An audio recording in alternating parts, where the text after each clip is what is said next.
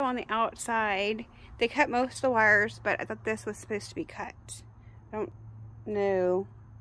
I don't know if it, maybe they didn't cut it because it goes to something. I mean, I can see there where it was cut. Brought my husband out with me to check everything because he does. It's just the cable line that's coming from that rat's nest. Okay. So what I'll do is I'll get it all tucked up in there so it looks nicer. It's not just a hanging wire.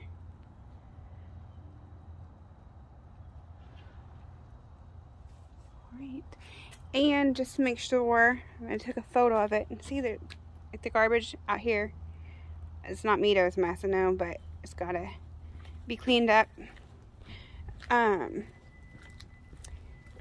So when we were talking colors, the color that I had told him was a lighter color, and then he said this is what you guys ended up getting and picking out. This is what they had.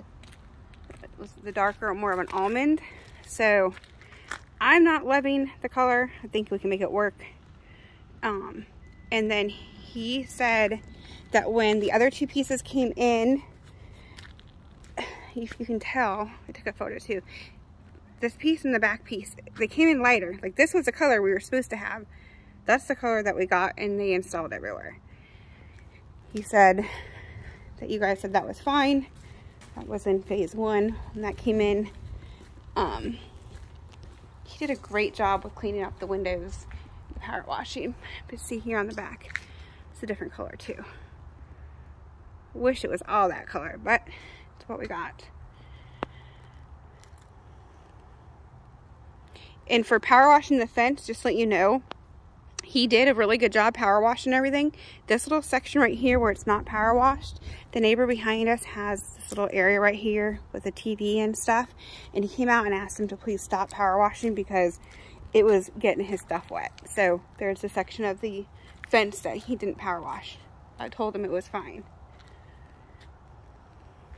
Okay. He said that you guys decided not to get the lights to install here. New doors. Everything else looks really good. So, I don't know. We'll get the last little things done.